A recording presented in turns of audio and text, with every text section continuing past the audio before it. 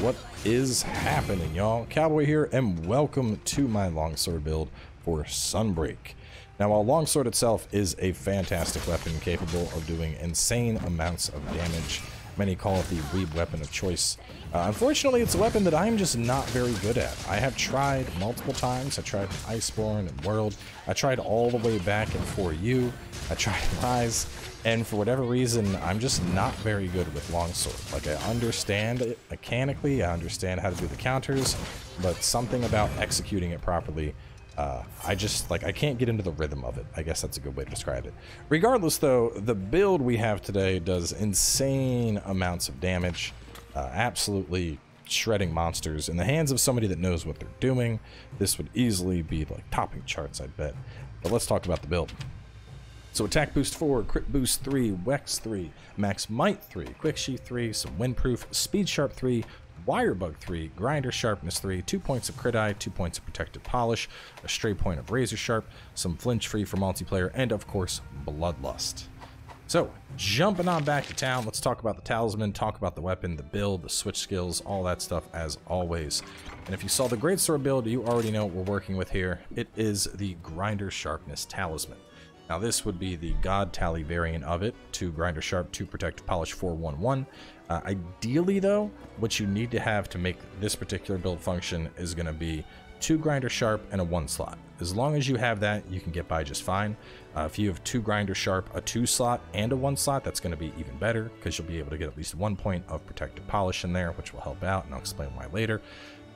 But you're going to need to have a talisman with 2 points of grinder for this build. It has the same rarity as getting like a 2x 2 slot, so it's not incredibly rare, but we don't have decorations for grinder, and because of that, it's basically limited to gear choice or talismans at the moment. Now, moving on from there and talking about the weapon, when I was putting this together, a lot of people were mentioning the final boss longsword, and final boss Gorm, hands down, best longsword in the game. I'm here to tell you it is not. It has 10 less raw and 10 less affinity. Sure, it has a ton of purple sharpness, but it's easy to mitigate that with things like protective polish. And on top of that, because we can use grinder sharpness with Tigrex, it completely blows Abyssal Flicker out of the water when you consider that damage buff. It is a very significant damage buff. It's an extra 10% attack. So not only do we already have higher raw, we're going to be getting 10% more on top of that higher raw, which puts Desperate Roar way ahead of the competition. Now, at the same time, you can get this as soon as you're done the final boss, which I would suggest doing. It is a fantastic longsword. But as you start doing anomaly hunts and you get the parts, Tigrex is going to be the clear winner in the end. Now, going on over into decorations. Your sword, obviously, you're going to be running an ante. It doesn't matter. Switch it out for whatever you're up against. The antes are king, giving you a nice flat damage boost against your target. Snowshear headgear, picking up the 3rd point of Grinder Sharp to attack boost, and then of course we have a level 2 slot, which we've dropped in some Wirebug Whisperer. Down here we have the Barioth Mail, picking up some Quick Sheath, some Maximum Might, some Weakness Exploit, and some Flinch Free. Barioth Vambraces, completing our Quick Sheath and Max Might, along with 2 points of Crit Eye to help with the negative affinity on our Longsword, and we've slotted in a Crit Boost and Speed Sharp. The Rathalos Coil, picking up 2 points attack boost, 3 points windproof, and then 2 points crit boost with the crit jeweled in. And then last but not least, the Storage Greaves, where we have 2 points of Wex, and of course we pick up our Bloodlust. In the talisman, we have a Wirebug +4 along with 2 grinders. We have 1 grinder here, and of course you could change that brace out for a grinder, which is why I said ideally having a 2-1 on here would be nice, but at least a 1 to make sure you have 3 points of speed sharpening. Now, there are some variants to this build. If you want to get even more damage, you could run the Arc Fiend. The Arc Fiend, I passed right by him, there we go. The Arc Fiend is going to allow you to have Weakness Exploit, Dereliction, Resentment, and an extra level 2 slot. It's a fantastic piece of armor. At the same time, we don't really have the room to fit Malzeno into this build. We could potentially do Malzeno on the waist, but I mean, then we're losing points of attack boost and crit boost. If we go and we do Malzeno on the helm, we're going to be losing our sharpness. So, actually, we don't really, it would be the chest. So, with the chest, we're losing Quick Sheath and Max Might, whereas with the waist, we're going to be losing attack boost and crit boost. So, because of that, I really don't like running the Arc Fiend, because I don't like doing Dereliction without having some source of healing that I can pull into the build. making it kind of a non-competitor for the longsword. I mean, you could do it, it's just going to be incredibly risky. Now, if you don't like Bloodlust because you think that's too risky, there's an even safer variant of this. You could swap on over to the Snowshear Greaves, which are functionally identical to this. They both have a 2-slot. That one has Stamina Thief, this one has Latent Power. But they both have Grinder 2 attack boost and then a 2-slot. So swap to those Greaves. And then over on the Helm side, you could run either Lunagaron, which will give you 2 Crit Eye, 2/2, and Whisperer. Or you could run the Kaiser, which will give you 3 Crit Eye, Crit Boost, and then the level 1 slots. So it's really going to come down to preference. With the level 1 slots, you could of course work in Stun Resist. Personally, I think having 1 point of Whisperer, it's like a go-to on everything I do now. I love having Whisperer. So it really comes down to the user, but the point is there's a couple different ways that you could adapt this build based on your level of comfort with things like Dereliction or Bloodlust, or maybe you don't want to do any of that. Maybe you just want to play it safe, how we did with the Sword and Shield build. So talking about the switch skills, we have 2 sets here where I mix things up a little bit. On this set, I'm going to be running the Spirit Reckoning combo and Tempered Spirit Blade. On this set, I'm going to be running the Round Slash combo and Silkbind Sakura Slash. Now, talking about some drawn double slash, hands down, no reason to not use this. It's just extra free spirit gauge. As for Spirit versus Round Slash versus Reckoning, this is going to be preference. I like Reckoning a lot. I really do. But I miss it so damn much. Every time I try using Reckoning, I end up missing the monster. So because of that, I usually end up falling back to Round Slash, even though this can do more damage. Sacred Sheath compared to Special Sheath. Special Sheath's fun. Sacred Sheath is sexier. This is the new kid on the block. Now this thing has a ton of mechanics to it. The idea is as you are sheathing, if you have gauge in something attacks, it instant counter attacks for you, which is OP. If you let go of your sheath early, you create a guard point, and if that connects, you can build gauge off of it. Or if your gauge is full, you can absorb 3 different levels of your spirit gauge to unleash a big old sacred combo that will do a ton of damage. That's what you saw me doing in the opening of the video. There's actually kind of a lot of nuance on how this is executed, so I'm going to have a video pinned in the comment and in the descriptions by a guy named Kazu. Did an excellent job breaking this down and how everything works with the Sacred Sheath. I'd highly suggest watching that video if you were trying to get used to Sacred Sheath. Before I watched it, I didn't even know the difference between the counter and the guard point. I thought that sometimes I was just doing things different. I didn't know what was happening. So definitely... There's nothing wrong with that. It's just as valid as it's ever been. Sacred Sheath's just a lot of fun, and it's new and shiny, and that's how we're doing it. Now, with Sacred Sheath, because this becomes our spender, we no longer need to use Soaring Kick. Soaring Kick's still good. It did get a nerf in Sunbreak, but it is still good. Regardless, we need a builder, not a spender. So that leaves us with 2 choices. Silkbind Sakura Slash or Tempered Spirit Blade. This is a fast 1 cost that you will pop it out. Instant counters, builds gauge. It's fantastic, but it's another counter. You know, we already have counters on our Sacred Sheath. We already have counters on our Foresight Slash. Do we really need a counter? That's up to you. Silkbind, on the other hand, I fell in love with this back when it was in Rise, and I never got to use it because everyone was like, you have to use Soaring Kick to deal your damage, and I just like it a lot. So I'm using Silkbind as my builder on this, and then over on the Red Scroll, I have Tempered Spirit Blade, so I can swap between them depending on the situation. But, you know, just go with whatever you prefer. You're going to want one of these as the builder, because this is a spender, and we're going to be spending on Sacred Sheath combo. Serene Pose I never used in Rise anyway, so I took it off here. And we're using Harvest Moon, which I also barely use. The way Harvest Moon works is anytime you do a counterattack, it's going to do bonus hits, so it's literally just free damage, but it like creates a big old Wirebug ring around you. If you get knocked into it, it throws you back in like a wrestling ring. If you sheath your weapon, it cancels and it goes away. But it's a little bit interesting to work with. Honestly, if you're really good at hitting counters, there's no reason to not have it. It's free damage. If you're like me and you just kind of accidentally press the button at the right time, you're probably not going to be using it too much. So, with all that being said, let's eat. Let's do a hunt. I'm thinking we'll do like a Mizu. I'm pretty good at reading Mizu's moves. At least I think I am. Do I get my shifter? Yes, I do. It's the thing with Longsword. It's like, it's not that I'm bad at Longsword. It's just that Longsword, when I see players play Longsword that know what they're doing, it's like a dance. And I cannot replicate that dance. I'm like the person that's tripping over his own feet on the dance floor trying to pull it off. So, I don't know. Let's do the hunt. We'll see how it goes.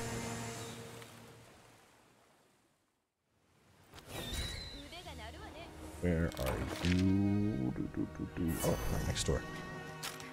Okay, we got some good stuff here. So as a reminder, the way Grinder Sharp works is we need to go up 2 sharpness levels. So the idea here is we just play normal with our longsword. When we get down to blue sharpness, we sharpen it, and then we get a 10% damage boost for 90 seconds.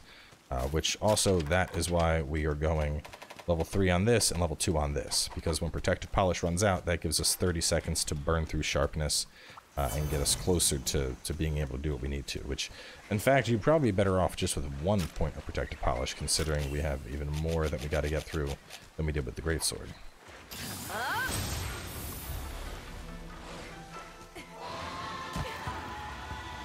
Come over this way. I thought there was like a Wirebug down here, and there's seemingly not. Come here.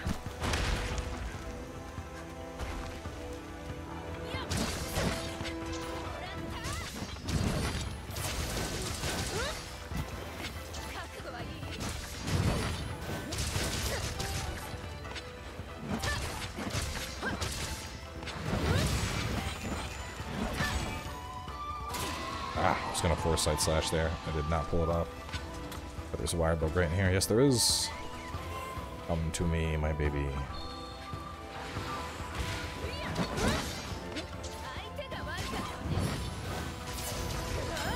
Oh shit.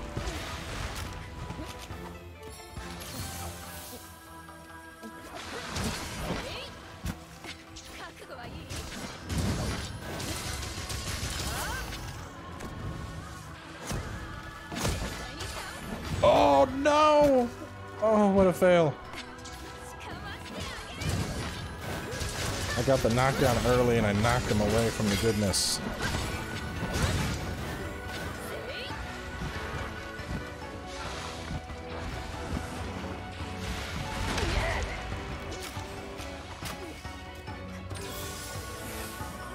I love Mizu's theme.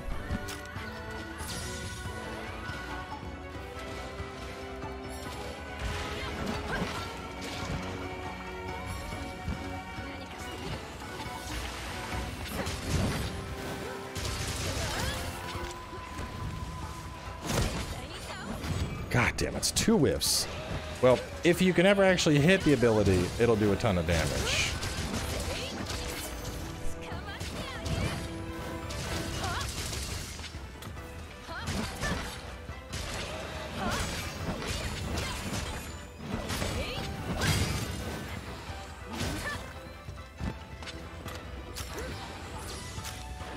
Alright, now we're gonna sharpen.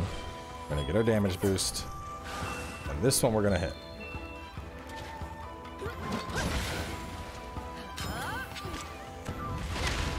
Oh my god. it's almost comical, man. Like, I mean, I did say, I said I'm not very good at the dance that is longsword.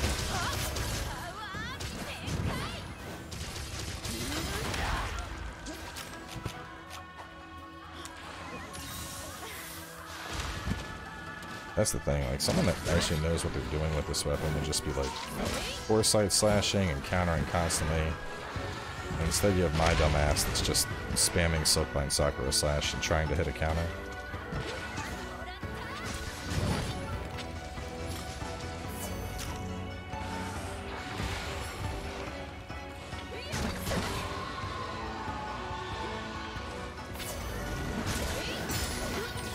So that was the auto counter there.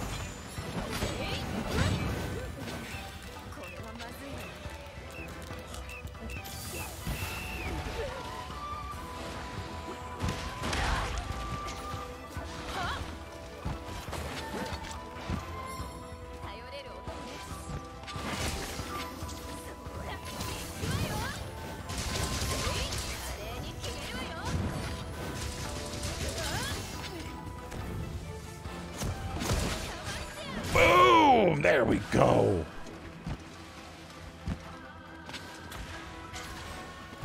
Finally got one.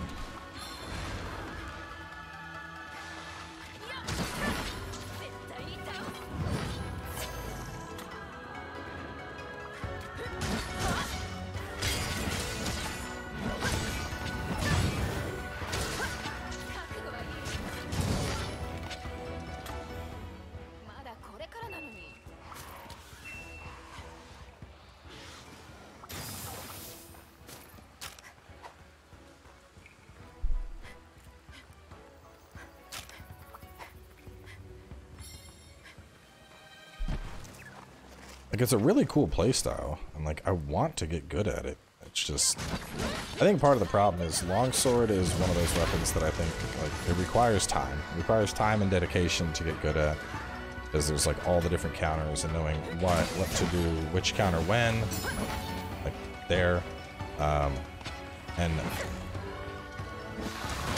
more often than not, I'm just not, you know, I don't spend enough time focusing on one weapon.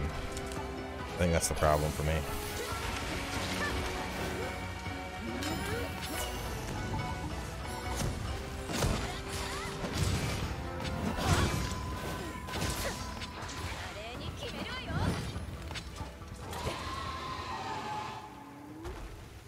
Oh, it's down.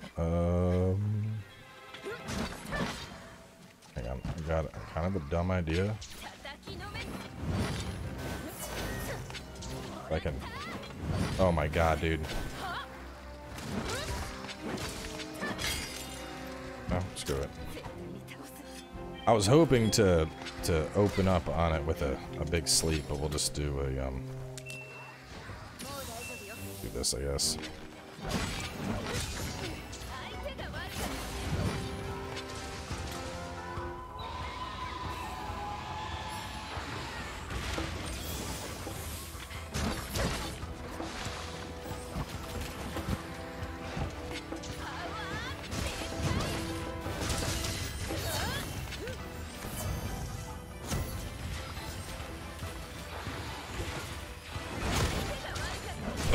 There we go.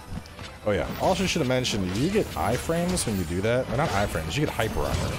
So when you unleash that, you're just pumping out damage.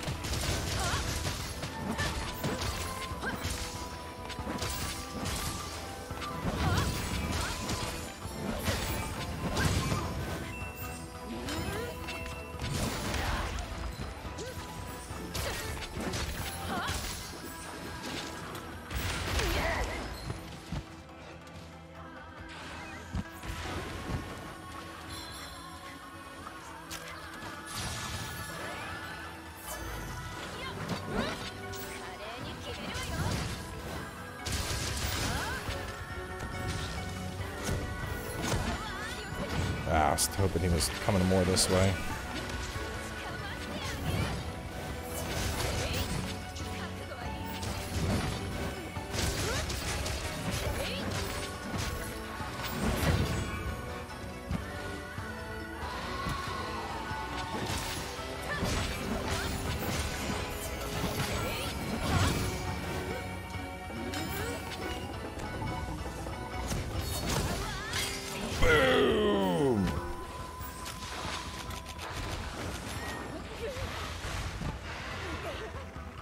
Come into the trap. There we go. Not bad. So that was what? It was sub 10. And like I said, I am not good at longsword. So somebody that actually knows what they're doing with this would probably be getting like sub 5. Because I mean, I missed what? I missed 2 or 3 of my Sacred Reckoning combos.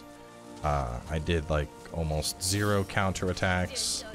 Like, that's just, I mean, if anything, this is a testament to how good the build is, because if somebody that's terrible with Longsword can beat Mizu in under 10 minutes, I mean, you know, God. Somebody that knows what they're doing with the Longsword is just going to go out there and obliterate with it. So, either way, go, my viewers. Have fun, destroy things with the Longsword, and I'll catch you next time.